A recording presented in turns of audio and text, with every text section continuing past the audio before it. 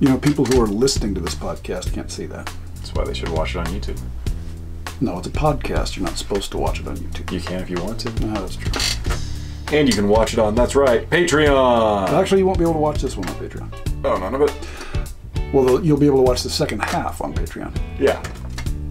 But, no, first half is free for the viewing on our YouTube channel, as always. That's true. That was my clever way of saying we have a Patreon. Yeah, I know. I wasn't going to say anything, but now you've ruined the entire subtlety of your plan. I'm not a subtle person, but... This is very true. Go check it out. I think that the video we made got shadow banned by YouTube because we were talking about Patreon, something like that. Oh, our Patreon introduction video yeah. was, yes. It was not well received. Or it was partially ignored by the people. Yeah. That is an option. That's fair. It's option number 2. But yeah, we have a Patreon. Go check it out. We do. We do. And just in this particular case, before we get into this, into today's podcast episode, podcast number 11, mm-hmm. Before we jump into it, I would like to acknowledge one of our Patreon, basically, I think he was the first of our Patreon subscribers. Yeah. And that would be Ant. Ant is, he's actually a longtime supporter of the Old Warlock. He was supporting us way back on, when we were on Coffee, when we were trying to have Coffee as being the membership platform. Yep. And he had a timely donation to us that allowed us to buy some extra cards, SD cards. Yes. Came in at just the right time, and he actually went and found the Patreon channel before we even announced it was out there, which was really cool. He's a really good guy. We communicate with him pretty regularly. So thank you, Ant. We appreciate you. Yeah, thanks for helping us out here on Patreon. Anyway, moving on. We have a lot to cover in this particular podcast. Yes. Because I had some really cool stuff happen. And so a large part of this is going to be a little different from our normal podcast. You know, we usually do treasure and magic items and things like that. We're going to do, I would like to, correct me if you don't want to, but I would like to dedicate probably most of this podcast to the second edition of Fantasy World Magazine. Yes. For those of you who might remember, who've been around the Old Warlock for a while, we did a video, when was it, maybe 8 months ago, 9 months ago? Probably around a year ago. Of a fanzine, a D&D fanzine that came out in the 1980s called Fantasy World Magazine. We'll put the link to the video somewhere. It'll be down in the description of this video. For those of you who are watching this or listening to this on a podcast station-ish thing, you know, Apple Podcasts, Google Podcasts, whatever. You'll just have to find it yourselves, unfortunately. You can go to, I think that they should be able to just search Fantasy World Magazine. Yeah. The Old Warlock, and it'll probably pop up. There's only one really talking about it, so. But I really loved the magazine. When we managed to get a hold of that first copy, it was a handwritten, 130 pages long? Something. It was huge. And it was put out by a guy by the name of Rob and his wife Candy in Batesville, Indiana. And I loved the thing because it was, there was such a focus on community world building. I mean, if you want to talk about, if you really want to get into a combined storytelling, Rob, the person who was the publisher of Fantasy World Magazine, he really raised that to another level because what he started to try and do in the course of that magazine was create a world that had contributions to it by a number of different people. So he gave out franchises to, and that's how he described them. He gave out franchises to different sections of this world of Manset that he wanted to put together so that individuals could actually build components of the world that he was threading together, which I thought was really, really cool. Yeah. Anyway, for more details on that, go look at the Fantasy World Magazine video we talked about it all in depth back there. But at the end of that video, we put out a call for anybody who might have been a franchise holder in the world of Manset to get in touch with us. As we often do with these fan-created things. Yeah, because we love to. I really look forward to hearing from people who are involved in these projects back in the day because, you know, this was my time, and you guys, there are people out there who are doing some wonderful, fascinating, fun things that I never got to do at the time. So I want to live vicariously through these people's experiences. Yeah. Anyway, we put out the call, and lo and behold, somebody who held a franchise in the world of Manset got in touch with us. What? Guy by the name of Eric Johnson, and he's been really cool. He got in touch with us and said, yeah, I was one of the franchise holders. He ended up getting me a copy of the second edition of Fantasy World Magazine. Of the 2 editions that there were. So I'm a 100% holder now in Fantasy World Magazine. But he sent that. He sent a lot of things that he had written. He ended up being a really good author of fantasy science fiction articles and things. And I'm talking fiction. Yeah. They were a lot of fun to read, but he also pointed out all of the things, all of the contributions that he made to the world of Manset. Now, I've tried to get in touch with Rob, the publisher of Fantasy World Magazine. I have not had any success. No. I have one last address. I'm actually going to type up a regular letter. What's that? Yeah. I'm going to actually type up a letter and send it through the mail. You guys are going to have a heyday with that one, I know. Yeah, because all the people who are watching us are like, yeah, we know what it is, Bob. You stupid young guy. So I'm going to actually send, because there is a chance that he still is at an address that I have for him, and I'm going to see if that happens. But regardless, I managed to get a hold of this second edition of Fantasy World Magazine because of the graciousness of Eric. Yeah, thank you, Eric. And so we are going to go over edition 2 of Fantasy World Magazine because I think there are some things to talk about in here that you might find interesting. Let's get started. Let's do this. So, Fantasy World Magazine, number 2. I'm going to have to scroll through some things here. I've got this in a PDF, and I have highlighted the things to talk about. But again, let's start off by looking at, Jim said, scrolling madly through, because we're trying to get through more things in our podcast now. Yeah. There are 112 pages of D&D goodness in this. The first edition, I want to say it had 130, but in this one it's only 112. I mean, come on, Rob, you're falling down on the job here. Only 112 pages. This one is not hand-drawn or handwritten. It is done in some sort of a word processor typewriter-y thing, but it does not detract from how cool this actually is. No, but I do respect immensely your effort put into the first one where you wrote the entire thing. Oh yeah, I've never in my life had that kind of patience to write 130 some pages. I still get my D's and B's mixed up when I write. Like Really? No. Okay, this was published in 1984, and this is Role Players Workshop that put Fantasy World Magazine out. Mm-hmm. I wish that I could actually go through the entire contents of this magazine with you. If I ever get the chance to talk to Rob, the publisher of this, I'm going to ask him if he will give me permission to put these PDFs someplace where you can download them and read them for yourselves. But for copyright reasons, I can't throw all this up. Okay. Well, we're just gonna kind of go through here very quickly until I get to one of the more interesting parts. There's an extra bit of fiction in this, and so it seems as though Rob had some success in getting people to make contributions. He was actually paying people, I want to say it was $2.50 a page. Yeah, something like that for anything that they sent. Well, for any fiction that was written. Yeah. If it was like D&D module related, it was $5 a page. I would have been all over this in 1984. Yeah, that's not bad. A couple of interesting things here. And we'll look at there's some individual fiction just of stories of a guy or a girl doing whatever. Okay, just fantasy, science fiction-y stories. But there's also a lot of fiction in here that is directly related to the world of Manset. So some of these are from the individual franchise holders talking about the section of Manset that they controlled. So they're giving political background. They're giving the background of particular characters. Eric, the person who sent this, did a write-up of a king of dwarves and also the weapon that this lineage of dwarves had.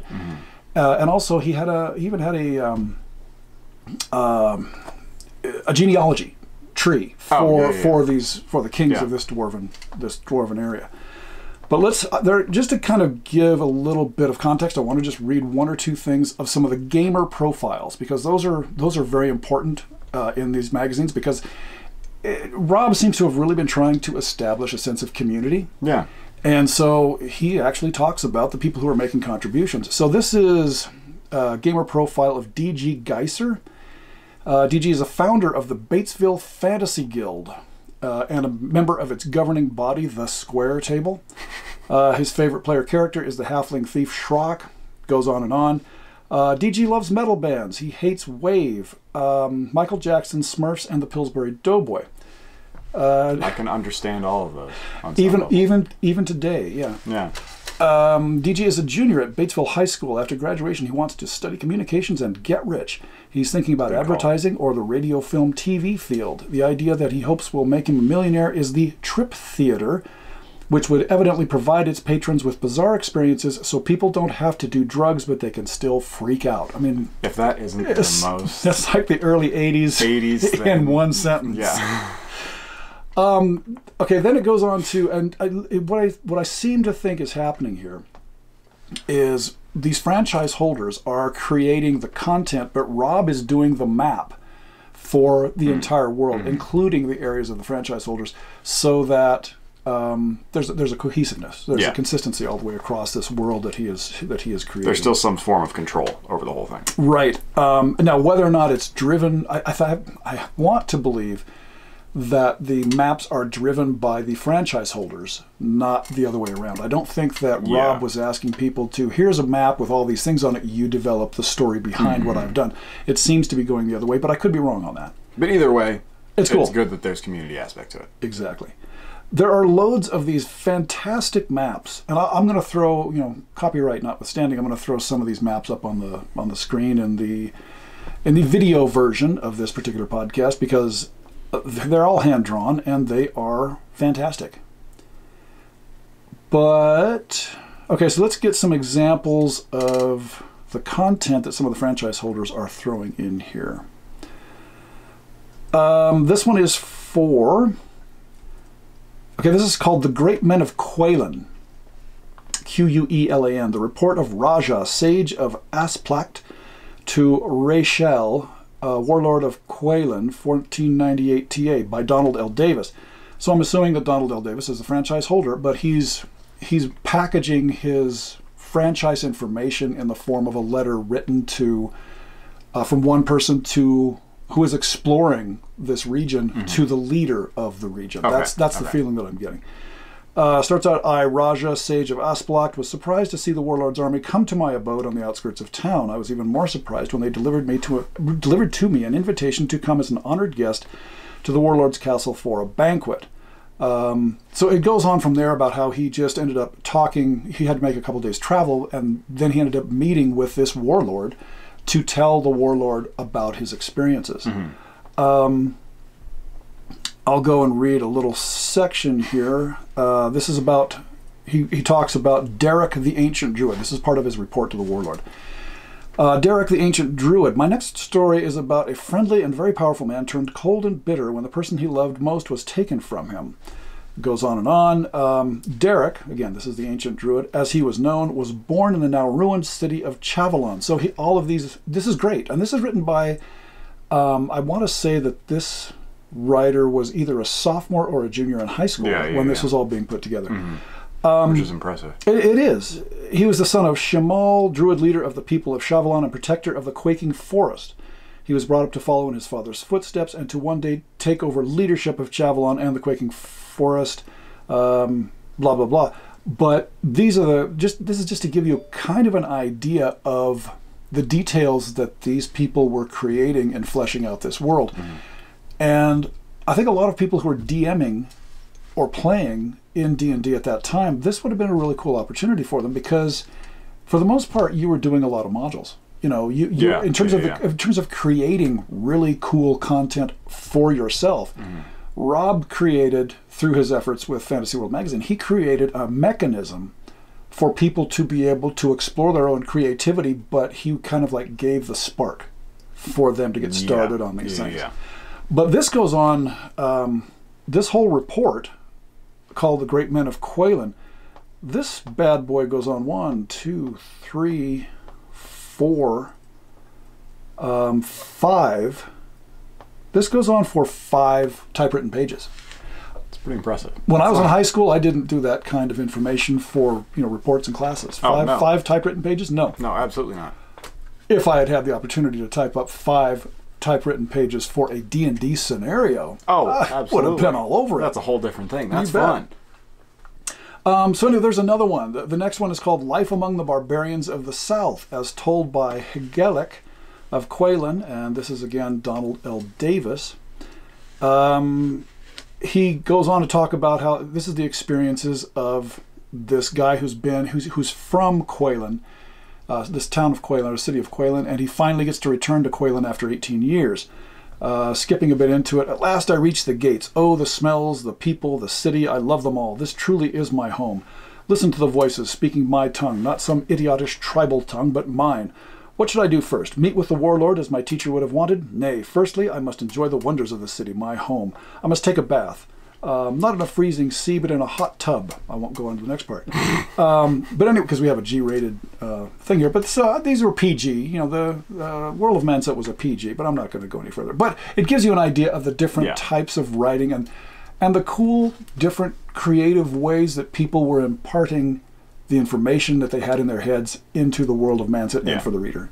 Just really, to me, this would have stood out head and shoulders above anything that I did in English class in high school. Yeah. This was a much better experience writing about something I was interested in, and having to express myself for an audience as opposed to just one teacher. Well, yeah. This is a great exercise in English, and that's something that we've always discussed. At least the friends that I play with, that I've played this game with for coming up on 50 years. Wow. One of the things we've always discussed is the huge educational value there is to playing role-playing games. And I think that that's really highlighted here. Map reading skills, writing skills, communication skills. It's all tied into these role-playing games that we all love to play. And I think that it's really borne out here. It's crystallized here in the writings of things that people have submitted to things like Fantasy World Magazine. Well, yeah, and even just interpersonal skills. Like, that's something that this can help build, especially for people who might not have a lot of, interpersonal relationships outside of this. The game allows the development of those. But I think that this, like you were kind of saying, it gives people an audience to... If you know that somebody is going to be reading what you write, you're more inclined to try and do a good job, do something to the best of your ability. Or if you're just writing your world for yourself, which I completely support, and I think that people should, because that's a lot of fun anyway, and that's also important.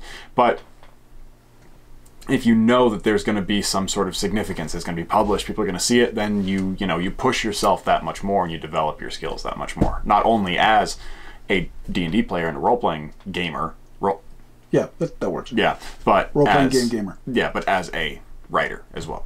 Right, and and again, I hate to, I don't want to beat the dead horse, but if you're writing for your teacher who you will never see after the current semester of junior high or high school, as opposed to people who are your peers who you will be seeing at the next BatCon in Batesville, Indiana, again, that's all something that pushes you to do better. And if you're writing about something you enjoy, that's going to make you do more, put more effort into it as well. Now, we are not saying that school is unimportant. No, not at all. Trying hard is unimportant. Not at all. But I'm not, and I'm one of those people that believes that school teachers should be paid more.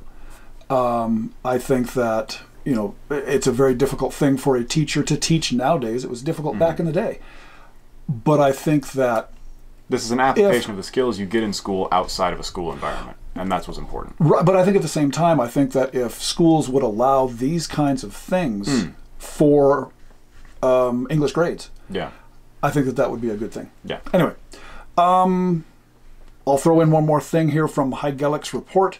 At the moment, the barbarians pose no threat, but if we choose to ignore them now, we will only welcome an attack from a powerful people in the future. We saw the havoc wrought by a smaller force during the first barbarian expansion. Now, with a larger force, the barbarians are sure to accomplish their goals of territorial expansion and rulership. I like that. That's cool. I like having a historical aspect to the world. The things that have happened in the past, and that dictates the decisions that people make now. I think that's cool. And we'll get more into that later on as I go through this, because there's a little bit more along those lines. The next one is Let's Talk About Fang Deep. This is another franchise that is held by Scott Moore. I'm just going to jump into here real quickly. He's doing his description. Let me tell you a little about Fang Deep. Situated in a huge valley with the Caron Mountains to the west, the Grey Mountains to the south and southeast, and the Cloudbiter Mountains to the east, Fang Deep is fairly isolated from the rest of the world. It is also largely uncivilized because it was only discovered by Marnock 188 years ago. He goes on for a couple of pages about all of the exports and the imports of Fang Deep and how they're important economically, fitting into the rest of the world of Manset, things like that. And I love that. It's great. And again, he does all this from the point of view of someone who lives there, who is communicating information to a leader. Yeah. He also includes a timeline of Fang Deep history. All dates are in the Third Age. 1310, Marnock born. 1332, Ilnan, son of Marnock born. 1349, Verdaflam, sword of the rulers of Fang Deep, forged by Marnock. So he goes through, and it's almost like a Lord of the Rings style thing. You get a real feel for that as you're going through this. They probably played no small part in inspiration. Exactly. I think you're exactly right. Then there's an interesting part here from the editor of the magazine at the end of these things that relate to Fang Deep. It says, it's in a scroll, so it's an aside. Attention, World of Manset franchise holder. We need stories and articles about the history of and current situation in your area of the world of Manset, including entries for the World of Manset timeline, see page 46, for publication in future issues of Fantasy World magazine. Submission requirements on page 3, the editor. So this is obviously intended to be an ongoing situation. Yeah, they weren't planning necessarily to call it quits after this one. Then right after the article about Fang Deep, there's a map that is drawn by Rob. You can tell by the map creating style. He did a map of Fang Deep, the kingdom of Fang Deep and the surrounding wilderness, as prepared by, his name is Snipe Longstride. It's a little bit of a blur on Snipe. I think it's Snipe Longstride. Yeah, that's what it looks like. Then we go from there into some fiction by Troy Ilderton. He was mentioned. I remember that name from the previous. Well, this is part 2. Yes, good point. This is the Beastmaster, and this is just straight up fiction from Troy Ilderton. A number of pages of that, and then that article was meant to be continued. But then we get to one of my favorites, Coming Events, 1984. August 25th, ShelbyCon 1 in Shelbyville, Indiana, at the Civic Center, 10 a.m. to 5 p.m. Features an original adventure module by Rob, the Mad Magician's Tournament. Also a super sale on dice, miniatures, and modules. Be there. Or be square. Nice. Thank you. You would just fit. You would have fit right. They would have loved me. They would. Oh, it's him. Afternoon, everybody. So then we have on November 17th, BatCon 3, and Eric mentioned being at BatCon, and I think he said he was at BatCon 2 and possibly ShelbyCon, because I don't think he was from Batesville. I think he was from Shelby. I think he said he was at BatCon 1 and 2 and ShelbyCon. He might have been at all. Okay, might have been at all 3. I can't remember for sure. If we're wrong, sorry. We've been taking in a lot of information here in the past couple of days. Anyway, November 17th, BatCon 3 at Batesville, Indiana Middle School, 10 a.m. I think I'm constantly switching between Batesville, Ohio and Batesville, Indiana. It's Indiana if I've said Ohio in any of this. 10 a.m. to 5 p.m. features an original adventure module by Chris Strobel, Grey Dawn. Sorry, I wrote over it with my highlighter. Grey Dawn, Gaming Aid, Super Sale, Miniatures, Painting Comparison, or Competition. See, it's interesting to see that still continues. Yeah. Then enter the above tournament adventures alone or with a team. Prizes, fun. I would have been all over this. Cost $4 in advance, $7 at the door. Send inquiries or payment to blah, blah, blah. Yeah. It's interesting to me that so many of these, because I remember from the last one, so many of these are held at middle schools and high schools. You don't see that. Doesn't happen anymore. Doesn't happen. No. I mean, which to me is really a sad commentary. Yeah. Now, I bet you could get a lot of these done at your local library. Yeah. Yeah. I bet you could. Well, but at the same time, if you've got 100 people coming in, the library might not want to handle it. That's fair. But yeah, I used to love the idea that these were held in the auditoriums of the local or just junior high school. in the gym. They open it up and put some tables out. I think that's fun. Then we're followed. We have some more fiction submitted by a variety of different people. A few more maps. Thank you. You're welcome. We're going to do. I want to do another gamer profile. Again, this is just to give you some kind of context. And those of you who were around in the '80s, you're gonna get a visual image of this guy. Because we all knew these people. Maybe you are this guy. Yeah, some of these people, some of these characteristics of these guys. It was me. Yeah. Chris, this is Chris Strobel. Chris is a sophomore at Batesville High School. He started playing fantasy role-playing games while in junior high in Green Bay, Wisconsin. Goes on a bit. So I have to see. You keep doing that, and I have to look around. How's that work? Sorry, that's perfect. Yeah. Okay. Though Chris is a top student, he claims he doesn't study much. This leaves him with plenty of time to write fantasy fiction. That sounds familiar. Yeah. Like the stories in this issue of Fantasy World. His module, Grey Dawn, took first place in RPW's 1984 module design competition and will be play tested at BatCon 3 this summer. Hey. I have to add this in as well. Chris is involved in track as well as underground politics at school.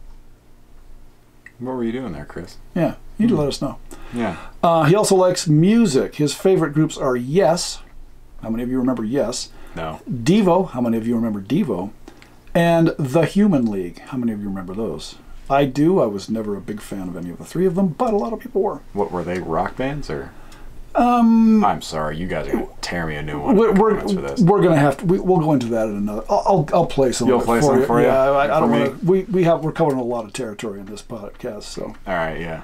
But yeah, I'll show you some. I appreciate that. Yes, I did enjoy Yes. Devo and Human League, not my cup of tea. No.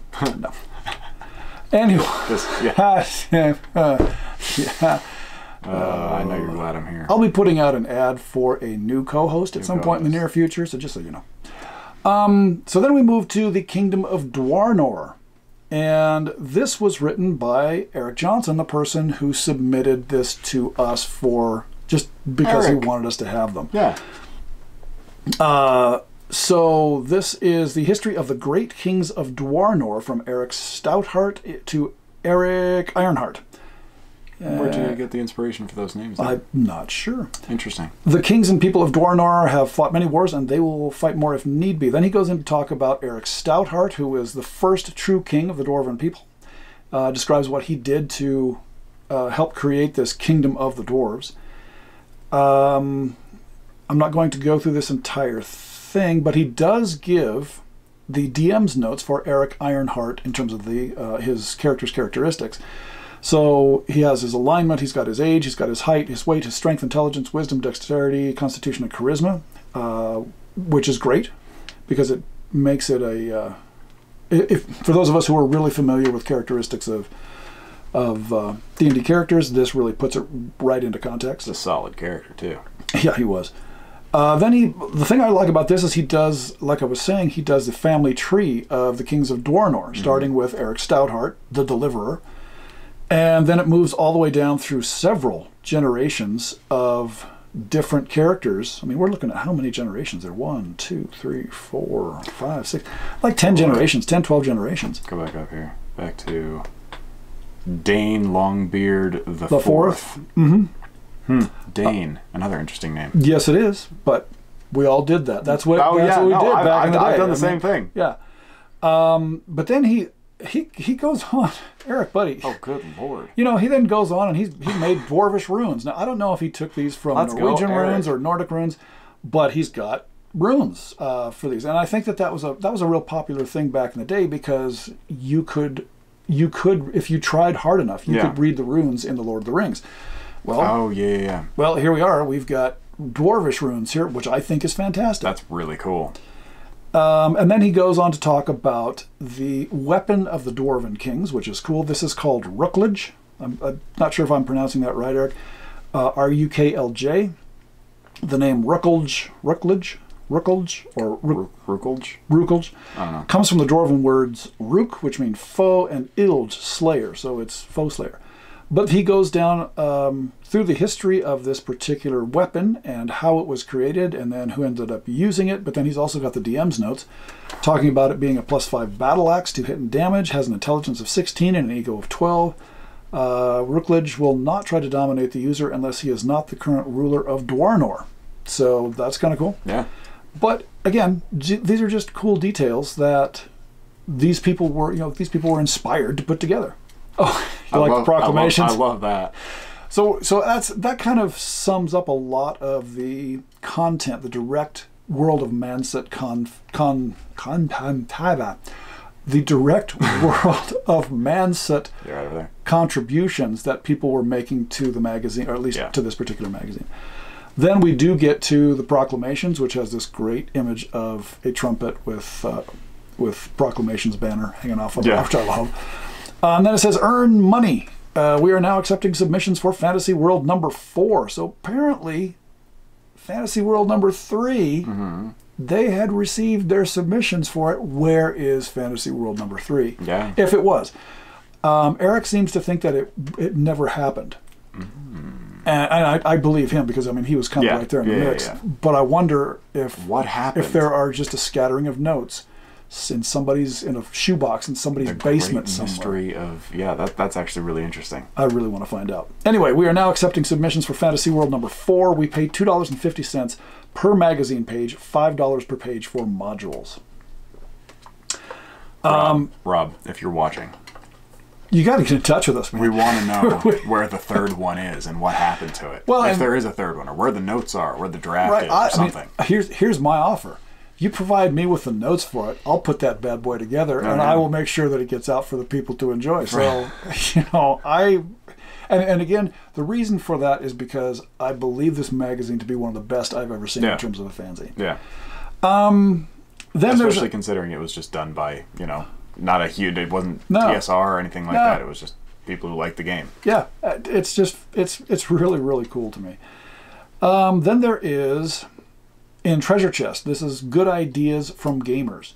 And Eric Johnson is back in the spotlight here for something that he called I wrote over it, the Rukdulmur, which is a snake demon. And he gives this is something that dwarves have to combat on a regular basis. And so he made sure that this is included in here because he was talking so much about this dwarven franchise that he had put together. Yeah.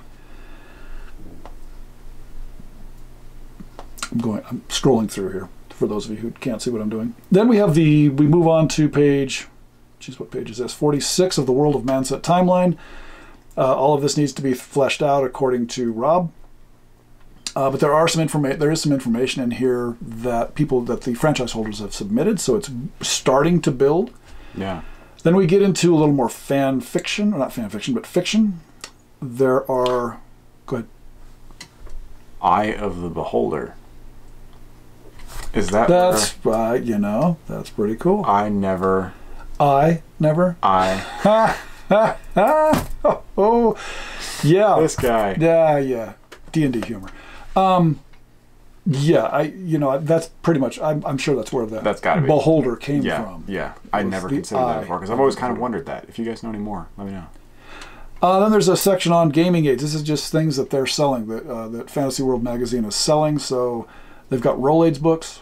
They've got Grenadier, Dragon Lords boxed miniatures. So they seem to have purchased them at a discount, and then they're selling them to people here because they have send orders too, and you can get some of these things. Mm-hmm. Then there is, and you guys are going to be playing this. This is a module called Mists of the White Mound, WIGHT, by Rob, and it's a World of Manset tournament module for player teams of 3rd level. Oh, and nice. I haven't had the chance to go through this in complete detail, but the title alone sounds very cool. It's pretty cool. I'm going to just toss this bit in here. This is from the player's information sheet, and Rob was really he was an excellent DM from what I can tell. And the information that he put into his modules, it's not too much, it's not too little, but it's very immersive. It's the immersive information you need to do something really well. I'm going to say in here, I'm just going to read this one part where he gives a description of what's driving this particular module. During moonless and dark nights, mists roll in from the north and lay siege to the small village. Local inhabitants have taken to barricading themselves in their homes, whispering superstitious tales about the Darklings. Others tell myths about the ancient city of wonders, which that is said to lie underneath the White Mounds. Now, just as an aside... Sounds a little bit familiar. It does. Mm-hmm. I'm not saying at all that Barrow Maze was linked to this. We would never insinuate that. No, and I'm not. I seriously doubt if they... It's a pretty common trope for this kind of stuff. It is, but at the same time, it's really cool. This is just happening 30 years before, basically. Right. Others tell myths about the ancient city of wonders that is said to lie underneath the White Mounds. Whatever the cause, citizens are being taken from their homes, killed or kidnapped by the mists, or whatever causes the mists. So that's the background of this module. But this goes on. There's a map location for it. But this goes on. There's even some artwork. But there's cutaway views of the dungeon levels. There are hand-drawn maps of the area around the dungeon, and then it goes on and on. And just the amount of detail he puts into these hand-drawn maps is phenomenal. But yeah, you can see that this is quite a module. But yeah, I'm printing this off, and you guys are going to go through it and I know that none of you in the party could cheat and read up on this because I'm the only one that I know of aside from Eric who has a copy of this. Unless it's on the Google Drive, then I'll find it. Dang it! Oh, that's true. So close. Not that he would do that. No, I would never. He doesn't do that. No, that would ruin the experience. So anyway, really fantastic module here that takes up, I would say, probably a third of this magazine. But let's get through the module. I wish I could just slap this out there for you guys to enjoy, but I cannot. What else did I want to talk about here? There are some characters that you can play to go into this. Then we move to, so anyway, great module in here. That takes us to page, what was it, 100. And then we have some book reviews. These include 3.5 stars for Patricia McKillop, The Throne of the Earl of Cheryl, with the Herring of the Dragon of Horsbreath, illustrated by Judith Mitchell. Never heard of that. I have no idea what that could be. Oh, it's just, okay, reviewed by Rob Washburn. Yeah. There's the Dorwath Trilogy, The Time of Dark, Del Rey Books, Ballantine, reviewed by Rob. So not only is he writing this magazine, he's also reading all kinds of fantasy books. None of these, though, do I recognize, so we're going to skip on past them. Yeah. Gaming news. We're back to our friend Eric, who supplied us with all this information and more. And sorry, Eric, but I'm going to give your gamer profile. When Eric was involved in all this, he was a sophomore at Shelbyville High School and has been playing fantasy role-playing games for 3 years. Go Eric. He is a DM and has DM'd at 2 BatCons. He's currently running an adventure for a party of first-level adventurers and developing the history of the Kingdom of Dwarnor in the world of Manset. He is also a member of the Role-Players Gamers Association, Role-Playing Gamers Association. Aside from D&D, Eric dabbles in Traveller, Star Frontiers, which I just bought. I was going to say, tell the people about your purchase. I just found an almost pristine copy on eBay of Star Frontiers, and it is on the way as we speak. It includes the original dice and crayon. For those of you who know, you know how cool that is. I'm very excited for that to arrive, because we've been branching out from Dungeons & Dragons to some other role-playing games, so this will be the next one on our list. Maybe. We'll see. Yeah, we'll have to see. But I'm looking forward to being here. When it gets here, we will probably do a regular video about it. Yeah. Anyway, he dabbles in Traveller, Star Frontiers, and Dragon Quest. He is an avid reader of Conan books, which I was as well. Eric enjoys music and collects old record albums, especially those of his favorite group, The Who. Well done, Eric. The Who. He owns a TI computer and likes computer programming. He's thinking about studying business and computer science when he goes to college. So that's Eric, the man who contacted us, who was a franchise holder, who sent us all of this information. World of Manset update. The following area franchises have been awarded to gamers interested in participating in the development of the world of Manset. So Fangdeep went to Scott Moore and Troy Ilderton. Clearwood went to Scott Lindwald and Danny Bultman of Batesville. Elevore went to Kevin McGee. So the list goes on and on. And there are actually a fair number of people who have said, yeah, I would love to be a part of the development of this whole process. It finishes off, if you're interested in helping with the development of this campaign world and would like an area franchise, contact Rob at Role Players Workshop. Yeah, I mean, it's not an insignificant number of people. It's really not. There's a lot who want to get involved in this. There's a whole page full of people who wanted to be a part of this project. Then we get into Laughing Dragon stupid jokes, and I've got to read a couple of these. Don't look. Okay. What could you put into a pouch filled with 1,000 gold pieces to make it lighter? It isn't magic, but it works just as well. What? A slit. Which is the furriest side of a giant lynx? Which side? The outside. Good Lord. Yeah. Okay, you'll love this one because this is one of your favorite monsters. All right. What did the lurker above say to the unwary dungeon adventurers? Look out below. Close. Hands up. I've got you covered. Anyway. Those are just too good. So, wow. And then there are also riddles. we have. Ooh, all right. Give me a riddle. Oh, you want a riddle? Yeah. This is, Mushy the Great is now the riddle master. Oh, I love that. For those of you who watched the previous video, we had Mushy the Great appear on our video. It's a mushroom. With a little face. A little face on it, and hands, expressive hands. Mm-hmm. Let's see, answers to the riddles. What has 98 legs but can't walk? 98 legs but can't walk. This is a huge table. 49 pairs of pants. That's not a riddle. That's just another stupid joke. Yeah, I know. I think that they got a little bit mixed up on some of this. Or maybe I got mixed up in. Let's see if we can find the actual riddles. Okay, here we go. Here we go. That one. Okay. I couldn't distinguish between a riddle and a joke. Let's see. Though small and simple I may be, a bleeding death may follow me. If I have need, I fly through air, so those who fight me must beware. A tooth have I, but not a bite. Avoid my sting when in a fight. When I am large, I change my name, but still my purpose is the same. My fang drips venom when I strike, with help of killer or the like. Helpful magic may surround me, but few are those who thus have found me. What am I?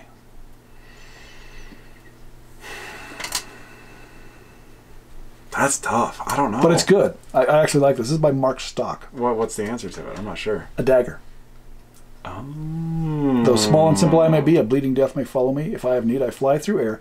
So those who fight me must beware. A tooth have I, but not a bite. Avoid my sting when in a fight. When I am large, I change my name. Okay. But still my purpose is the same. My fang drips venom when I strike, with help of killer or the like. So if it's used by an assassin. You're poison, yeah. Helpful magic may surround me, but few are those who thus have found me. What am I? I like it. That's very good. I'm going to do one more. All right, let's do it. Let's see here. Hang on. Let me figure this out. Pause before we say the answer, and if you think you know what it is, comment down below. Yeah, and you can even cheat, and we won't. We won't have any idea. We'll just say good job and heart your comment. Exactly. Well done. Okay, I'm going to do these next two. If you're digging in dung, watch out for this pest. If it digs in fresh flesh, it will there make its nest. Burn it out quickly, cure disease on yourself, only thus may you live and find your full health. What is it? This one is pretty easy. Like a leech? No, rock grub. Oh. Rock grub. Rock grub. Rock grub. One of my favorite creatures. I should have paused and let the people figure it out, shouldn't I? Just had to pause quick. Okay, we'll go to this last one here. All right. Tongue of flame speaks silky lies, golden bed under watchful eyes. Deep in wilderness, deep in cave, greedy and cruel, rogue and knave. What am I? Oh. Why can't I think of the name? I know what it is. I don't think it's what you think it is. Is it not? Go ahead. I want to say a dryad. Is that not right? No, it's a dragon. Red dragon. Oh. I suck at this. Tongue of 0 for 3. Tongue of flame, speaks silky lies, golden bed, under watchful eyes. Yeah. Deep in wilderness, deep in cave, greedy and cruel, rogue and knave. That's pretty good. Oh, yeah, that's pretty good. Anyway, Gollum killed me. That's true. Yep. I'm toast. So then there's just a little more fun. Hey, let's follow an amusing trip by some players through a dungeon. Yeah. Won't get into that. I would like to point out quickly we are at about 45 minutes. And I am almost here done. So sorry, not to be a killjoy, but he's a killjoy. We do have another podcast. Because the problem is he knows I'll go on with this for an hour and a half. And that's why I'm here. So. That's why I'm the chief operating officer. Coming in. Okay, last thing that we will talk about. All right. Coming in future issues. The Beastmaster, Part 3 by Troy Ilderton. The Saboric Church and Dragon Silver. The Voltanican Warrior and a Journey to Voltanica, AD&D Quiz. Gossip Tavern Tales. Dual Personalities. The Avenger Character Class. The Mud Dragon. The Valley of Doom and Vapor Stones. And Castle Avenal. So those are all different articles that are supposed to appear in the next issue, which I want to read. Yeah, absolutely. And it finishes off with an overall World of Manset map where Rob has taken all of the closer scale maps and made them into one overall map. So there you go. Again, thanks to Eric Johnson for getting us. We appreciate it, Eric. This information. He actually went out of his way to get this done. He did a lot of work to try and contact us. So everybody thank Eric down in the comments. Say thank you, Eric. If you could, that'd be really cool. And we're hoping. I would like. We don't have the issue we have is that we don't have a real good grasp of the technology. But we would like to actually have an interview with Eric at some point if we can ever figure out how to do it. So that may be something we do in the future. Yeah, we tried it once and it didn't go too well. So we're looking at branching into things like that. Yeah, but some other stuff as well. But it also, there's a lot of stuff we have to get to do it right, and we could nickel and dime it, but we don't want to do that. We want to do it right. So yeah, hopefully we'll figure in the next couple months we'll figure something like that out. Yeah. Anyway, if you have any questions about Fantasy World Magazine number 2, please contact. And I'm sorry if you didn't find Fantasy World Magazine interesting, and you would have rather heard us do other things. We felt that this needed to be talked about. And if you didn't like it, well, then you're probably not here anymore. So for those of you who That's are a very good point. Hi. Yeah, congratulations. Thanks for hanging out. To the end of podcast number 11. Exactly. That's all I've got for Fantasy World Magazine. Any comments, final thoughts? I quite like it. I wish that there were more things out there today that are like this, because and there may be, but we just don't know what they are. Yeah, and within the world of Dungeons and Dragons today, without getting into too many specifics, it seems that there is not as much emphasis on writing and creativity and trying to. Well, I think the community aspect is not there. Yeah, exactly. Yeah, it's.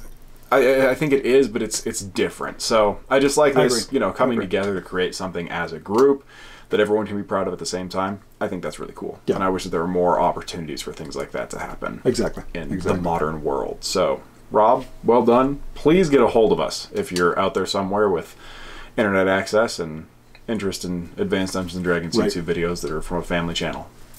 Yeah, we'd love to hear from you. But as you mentioned, time is up, and we need to be getting our Patreon podcast done. Yeah. Yes, we do. Yes, we do. So let's get moving on to that.